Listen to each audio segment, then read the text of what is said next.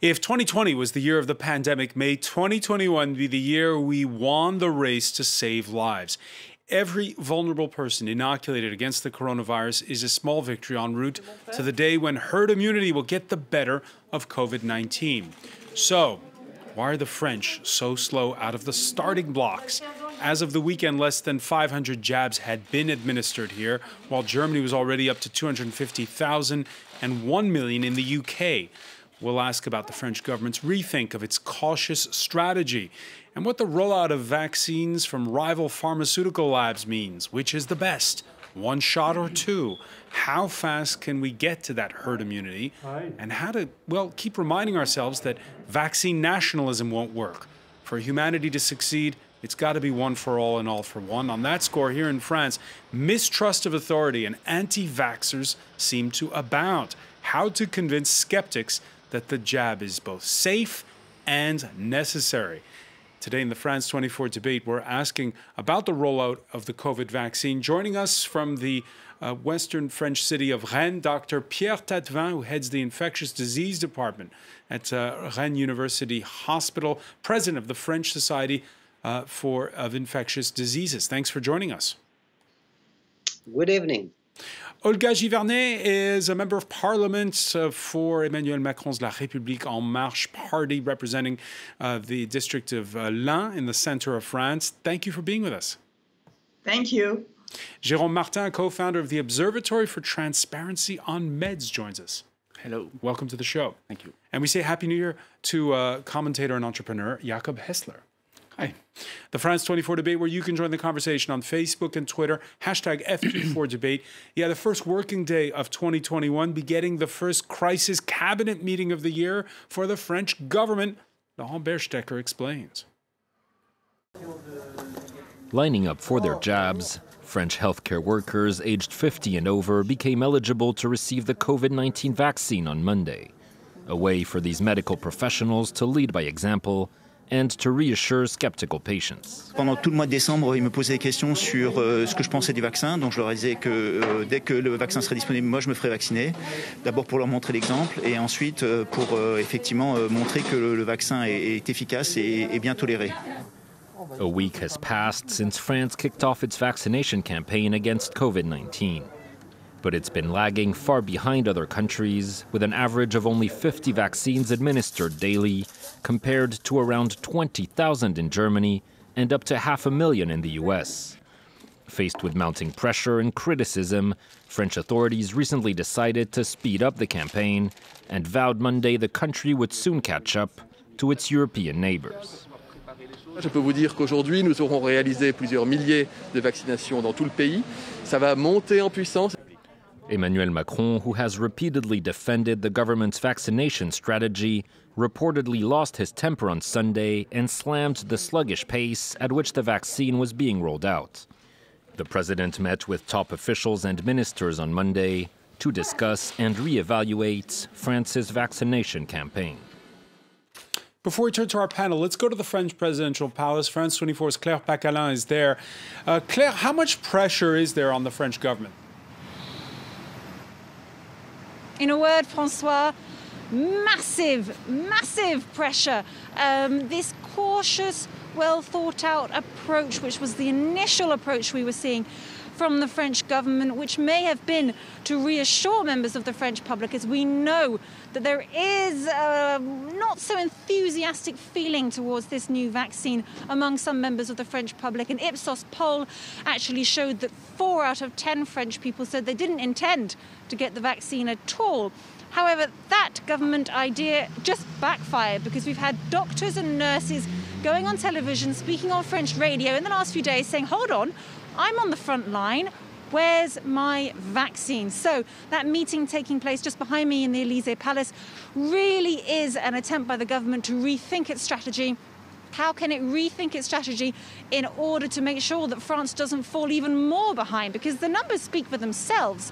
Only 500, slightly more than 500 French vaccinations have been taken place. Now that number will be updated tomorrow morning, I should stress, because the health minister, Olivier Véran, who was of course in that meeting, He said a little earlier on today that several thousand vaccinations have been carried out today. So we are going to get more data tomorrow morning. But France is well behind its European neighbours. Germany at 250,000, the UK at 1 million vaccines now administered. So the government has to rethink its approach. Has to rethink its approach. And just very briefly, Claire, what are some of the options that they have? Well, there are several options on the table. They could also go down the UK route, which is considering with the Pfizer-BioNTech vaccine when really the first jab takes place and then a few weeks later the second one takes place. The UK is considering now to actually spread that out, and that second jab taking place more like 3 months after the first one. That would mean more people could be vaccinated at one time. Another approach that the French government is now, this is something that Olivier Véran, the health minister, announced earlier on, while initially it was to be GPs, so local doctors in towns and villages and cities across France. They had initially been the ones to carry out this vaccination on their patients. Now the French health minister says that as of Wednesday, 100 vaccination centres will be open. So there again, we're seeing a switch in tactic. The other thing that the French government could do is simply start showing a little bit more enthusiasm, for this vaccine, because French people, we do know that there is this reluctance, this slight reticence towards this new jab, but clearly this issue with France being well behind its European neighbours is causing a stir here in France. All right, Claire Pacalin reporting live there from the French presidential palace. Let's get the reaction now of our panel. I'll begin with you, Dr. Tadevin. Your thoughts on the French rethinking their strategy on the go? Well, I think it was explained very clearly by your journalist. I think we were too slow at the beginning, but it really reacted quite fast, because just 3 days after the beginning of the campaign in France, thanks to Emmanuel Macron, who, as you said, he lost his temper about the too slow pace of the vaccination campaign.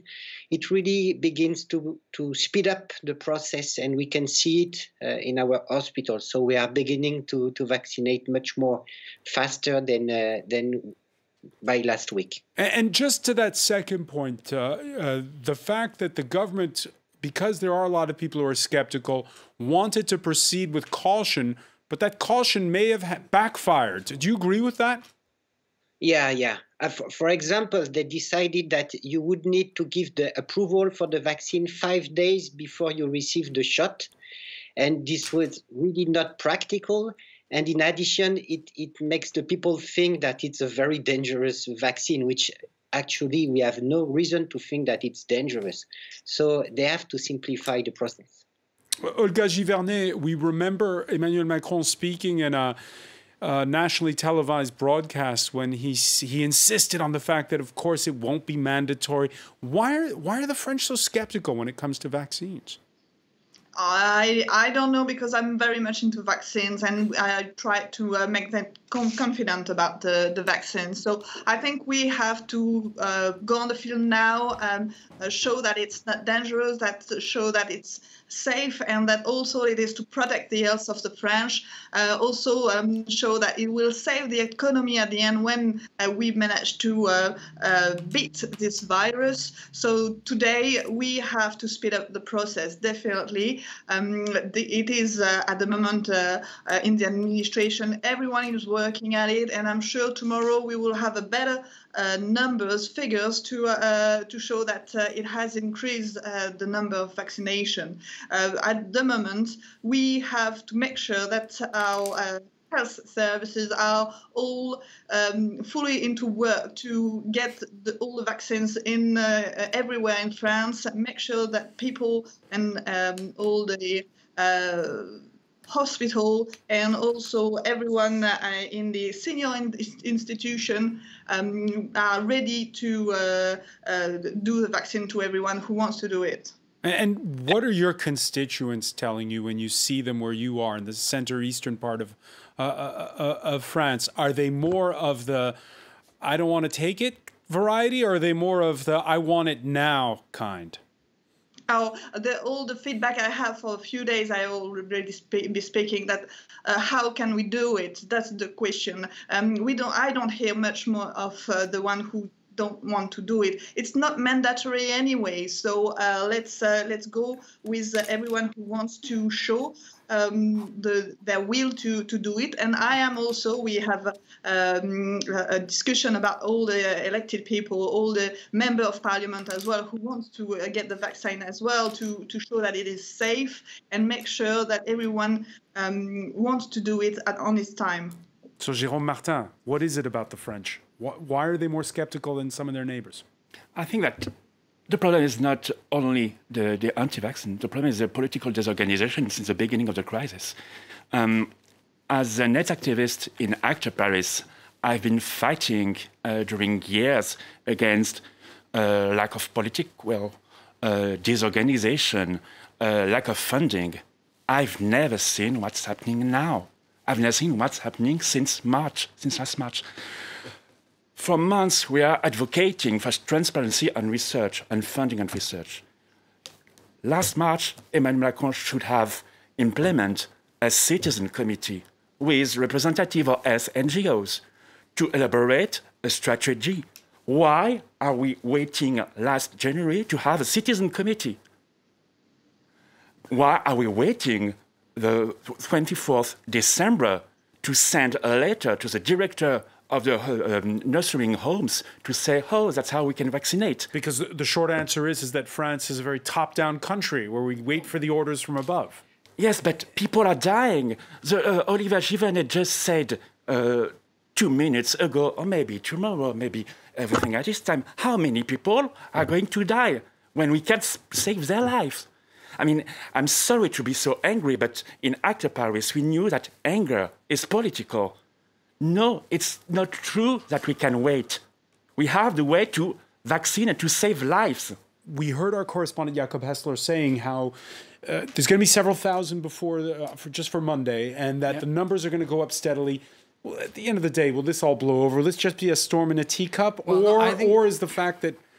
I think that there's a problem, and I think you pointed out there's a problem with the process, which is that, even in Germany, people are complaining that things are too slow. They published in November the vaccine strategy. All federal regions had to implement their vaccination centers, get ready, because you don't only distribute the vaccine, you have to make sure you have the right needles, you have the right dissolvents, you have all these additional products, which had to be, and the irony is, for once, France didn't do it top-down. It was supposed to be much more decentralized. If you have GPs and pharmacies to deliver a vaccine that has to be cooled at -60 or -70, that is, of course, a huge logistical challenge. If your administrative territories for the distribution don't match your distribution territories for your doctors, that's going to be really difficult. The doctor capacities are, a lot of the problems are not the problem of the strategy. The strategy in France is the same, I think, as everywhere, which is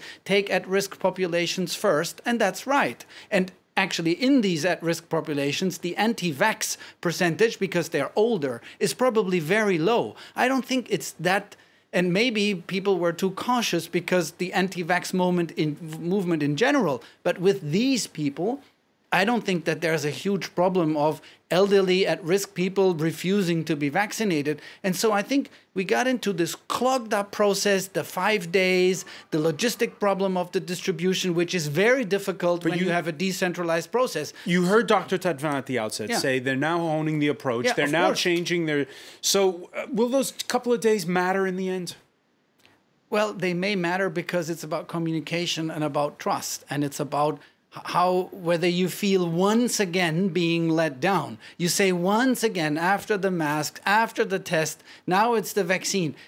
I think it's more of a political risk, and and the question is you'll have to catch up fast, because putting in place the vaccine center so that you can, when you look at the percentages of the population, you have now 0.3% of the population in many European countries, and until you get that in France, it's going to take a little while. So it's going to be catch up, and you know, at some point we need to step up one more and maybe add a second vaccine, maybe add the AstraZeneca Oxford, which is cheaper, easier to distribute, needs less cold, to have a, you know, a multi-product strategy. All right, lots of questions on the back of that. Dr. Tadevin, just a brief one before we go to the break, and then we'll pick up on it. This question that we're seeing over in the UK of perhaps delaying the second shot, that booster shot for the Pfizer vaccine, you for or against that? Well, I think it's a good idea, but we will have the opportunity to study what they will find in the UK, because they began 1 month before us. So we will learn from their experience, and I'm sure, because they know how to work, they will communicate about the scientific data that allows to delay the second shot. And if it's convincing, I'm almost sure that we will do as they did. We have the advantage that we are coming 1 month after them, so we have the opportunity to use their experience, and I hope we'll do. All right, we're going to pick up on that point. When we come back, stay with us. You're watching the France 24 debate.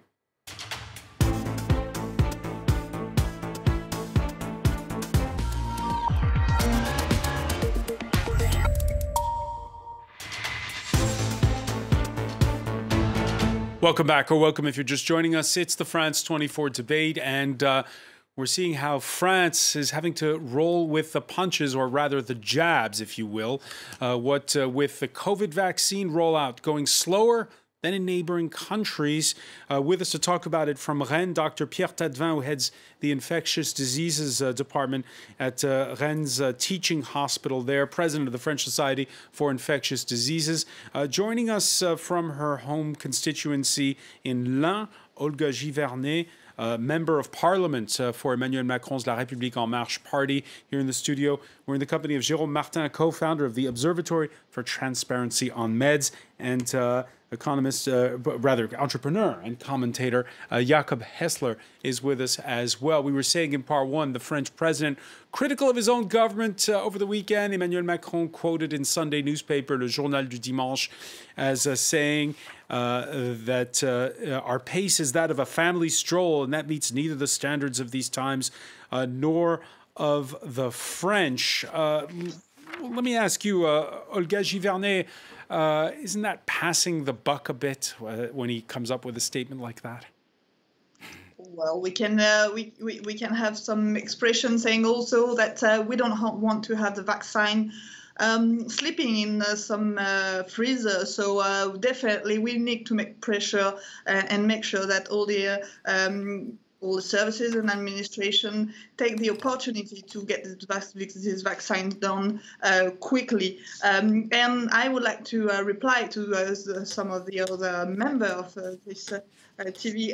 We need to catch up, definitely, and catch up really quickly in the next couple of weeks. And by the end of January, I'm really sure that we will be to the same amount of vaccines that all the other countries. And I would like to remind that also in Spain, there was reluctancy about the vaccine, and now they've started the process, and people are getting used to it. And I will expect that in France as well, as we show people, and as we show that we are getting also the vaccine. Other one will be trusting the processes and will want to do the vaccine as well. All right. Yeah, it's all about how fast you go. The head of France's Health Oversight Authority defending the government decision in an interview with Breakfast Radio. Let's listen. Cela ne change pas, qu'il faut garder son calme et garder les priorités parce que, je vous explique, si on vaccine beaucoup mais pas les bons, on va mettre des mois à diminuer les hospitalisations et les décès. Regardez ce qui se passe en Angleterre ou aux États-Unis. Vous avez vu le nombre de décès qu'ils ont tous les jours. Donc, si on veut diminuer... Ils ont accéléré la vaccination. Oui, oui, ils n'ont pas le choix. Hein. Oui, non, mais d'accord, mais nous non plus, on a le choix. Est-ce qu'on a le choix, professeur ? Non, on n'a pas le choix. On n'a pas le choix, il faut vacciner. Donc on doit vacciner vite. On doit vacciner vite ceux qui en ont le plus besoin. Jérôme Martin, your reaction? Of course, we have to vaccine every people who need it. And there was a strategy that was announced at the beginning of December. This strategy could have been prepared months months ago, with a little transparency, not a little transparency, with full transparency on the studies of the essays. In March, the government should have elaborated different solutions for strategy for vaccinate. Right now, we are just reacting. Oh, there is a problem with freezing. Oh, let's wait. Oh, there is a problem with distributing the vaccine. Oh, let's wait. There is no planning. So, of course, we need to vaccine older people, vulnerable people. But where is the strategy? Let me bring in Dr. Tatvin on this because, and Jakob Hessler was here when we were discussing treatment and when we were discussing testing back in the spring. That was the main criticism, that the government didn't bring in all the actors of the healthcare system into the discussion. You're hearing the charge there from Jérôme Martin that the lessons of the spring have not been learned when it comes to being more inclusive. Do you agree? Well, I agree that we did not have a good start for this vaccine campaign, but I don't think it's something we can catch up quite fast because, for example, the freezers now they are everywhere. And just a few days after Emmanuel Macron said we have to speed up, we are already ready to do that. We have the freezer, we have the vaccine, we have the process in place. So I think it was not good last week. We were too slow, and it should have been better. But we can really catch up quite fast. And I'm confident, like Olga Givernet said, that we can have a good numbers of people immunized by the end of this month. We are not that late. But the damage, I think that I agree with you, but I think the damage is political. The damage is political in the sense that it took massive protest by the Paris University Hospital doctors and others to get Alain Fischer to agree. Who's Alain Fischer? Alain Fischer is the sort of the vaccine pope, the head of vaccine programs of the French government, to actually agree that the frontline medical workers above 50 would get the vaccine. Now, that wasn't originally planned. And so when you add all those things together, the real issue to me is not so much the public health issue is one, and we can catch up. But it's the political capital that gets burned every day. And there's going to be elections someday, and there's going to be a payday. And that's what I am personally worried about as a consequence. I partly agree with you that the main damage is probably political. But the good point we can see from that we just had is that the government was able to react very fast. They did the wrong start, but 3 days after, when the people came to protest that it was too slow, they were able to change the plans quite fast. And that's the positive things. But I agree with you that the political damage is something we have to consider. Well, I would like to remind, sorry to interrupt, but that's the government was also listening to people. They were reluctant to the vaccine, and we needed a full public opinion adhesion to start this vaccination process. So, but the government also has planned everything because we have the same amount of doses, and it was all negotiated with European. I would like to salute to this strategy to do with all the other countries as well. So we're not missing any vaccine because we will have 1 million by end of January and 2.6 million doses by the beginning of February. So there's no missing. It's just a few days that we have to keep up. There's no political effect for long term. It's just that we have to be listening to everyone and now make sure that the debate is on the table and then the public opinion has all the adhesion to doing the vaccine process. Olga Givernet, here in France, we've watched in awe as German authorities turned a former terminal at Berlin's Tegel Airport into what's being called a vaccinodrome, with inoculations dispatched across the capital region. And even so, we had reports this Monday countries like Germany and Denmark, where citizens think it's still not going fast enough. We heard the health minister earlier, Olga, saying how he was against this idea of following that German model of the vaccinodromes. And your thoughts on that? We are at the time for the moment that we need information. People need information. They need to trust the process. So let's take them to somewhere they know.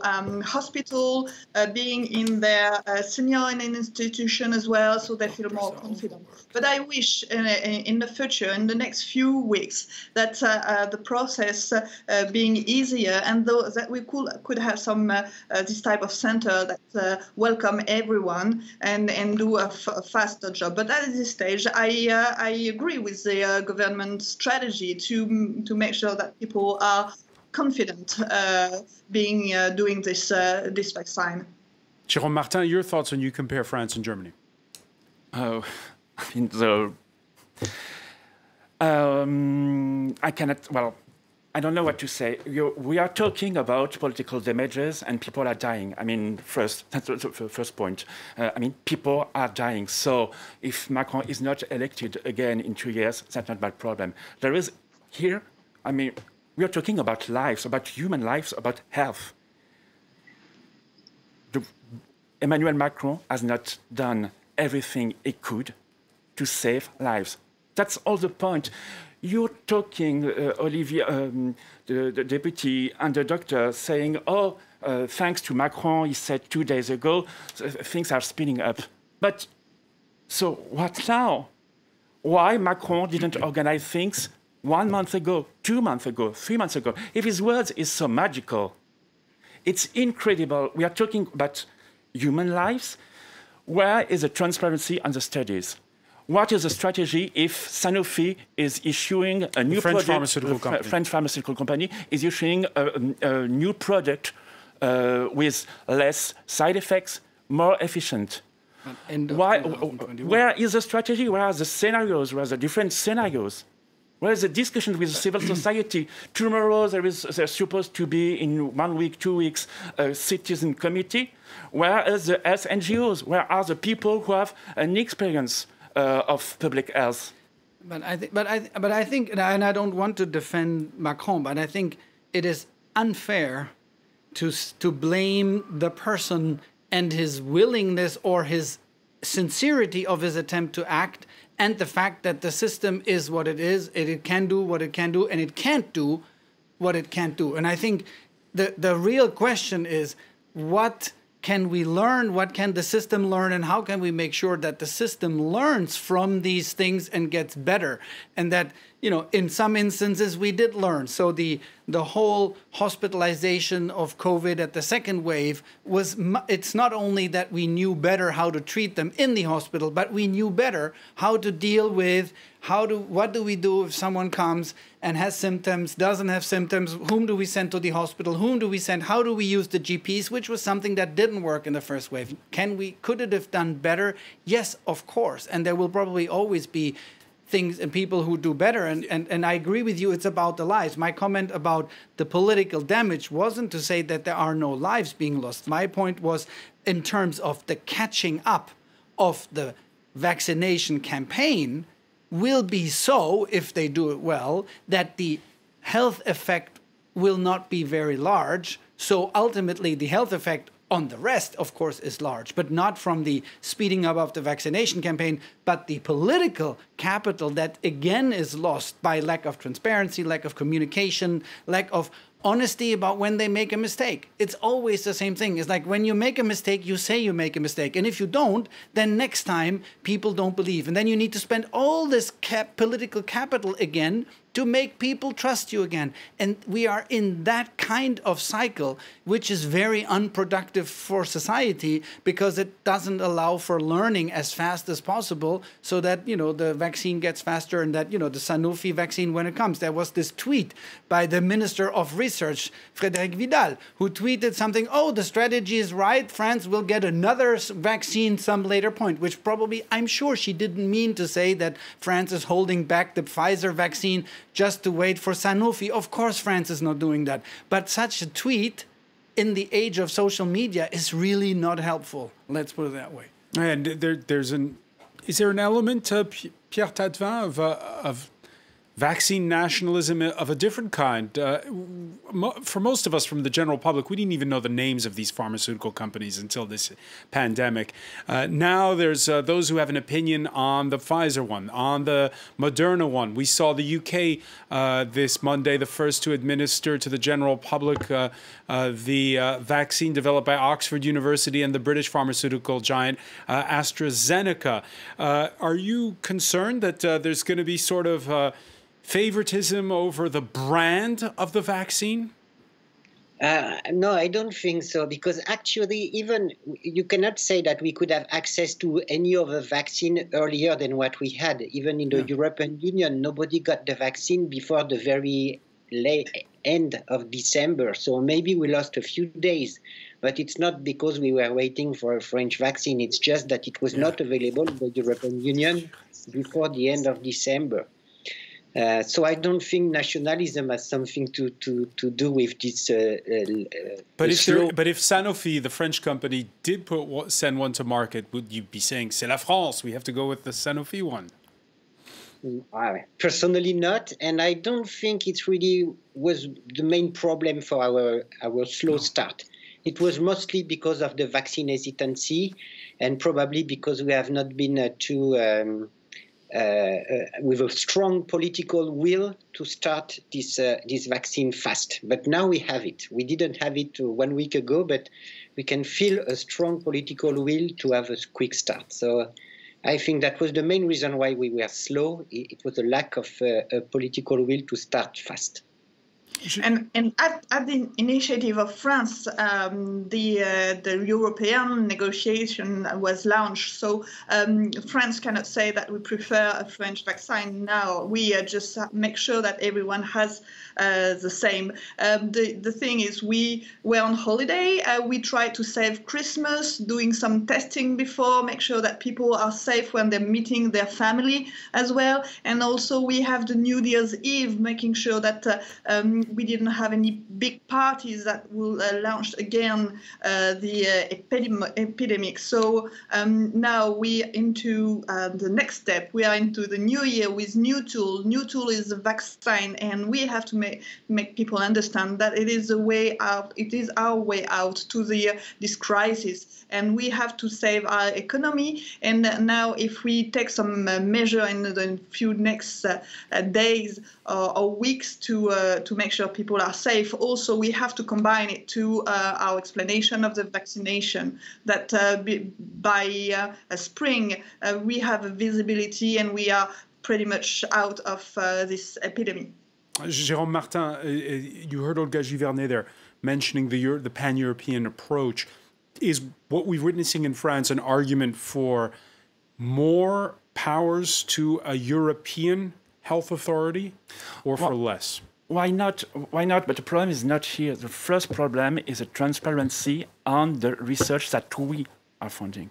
You were talking about Sanofi. The problem of Sanofi is not nationalism. It's not, because it's also funded by American public money. So Donald Trump granted a lot of money to Sanofi. But the problem is that we decided to create a race, a vaccine race. The first with issuing wins. But with this model, we cannot think collectively of a combined approach. This vaccine is good for this kind of people in such occasion. This other vaccine is good here and here. So Pfizer is coming. We say, oh, Pfizer, we have to do this, and this. And Moderna is coming. Oh, we have to do this, and this. Instead of planning this months ago with the result of the studies. But we didn't have the studies fast enough. And I think, I mean, I'm not an epidemiologist, but I've done enough math. The kind of when you look at the sample sizes for the tests, I mean, already the AstraZeneca fact that you get a better result at half dose is more the accident of the setup for the trials.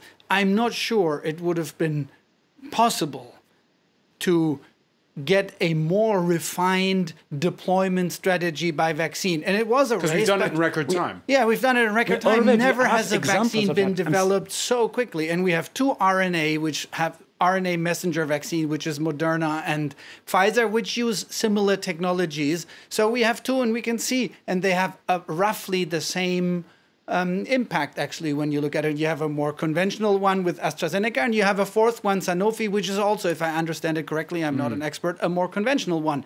But in the end, when you think about the whole world that needs to be vaccinated, the fact that we start with the one that maybe costs 20 euros a shot, and we end up with one that costs, now we have AstraZeneca as 8 euros a shot, and it can be cooled at normal fridge temperature. You know, if you want to vaccinate the world, you need some of this. So I think there's plenty of room to have many races, you know, if it's for this. And the fact, yes, that governments may have spent hundreds of millions of euros. If they hadn't spent them, nobody would have understood. Nobody would have understood and accepted. People would have said, how dare you? We need to spend. We don't know who will win. We need to place our bets on everyone, which is why Sanofi got money from the US, from Europe, and everyone got money from everyone, basically. And we didn't know. I mean, they built up production. They built up production capacity for the vaccine when we didn't even know whether it would work. It could have been very well that we would ended up with factories producing vaccine that no one wants. And that was a risk that we took deliberately. And I think that was a good risk to take, I personally think. All right. Otherwise, we wouldn't be where we are today. It is a work in progress, and it's just the start. I want to thank you so much, Jakob Hessler. I want to thank as well Jérôme Martin, Olga Givernet, for being with us from her home constituency dans l'Ain, and Pierre Tadevin, Dr. Pierre Tadevin from the Brittany city of Rennes. Thank you for joining us here in the France 24 debate.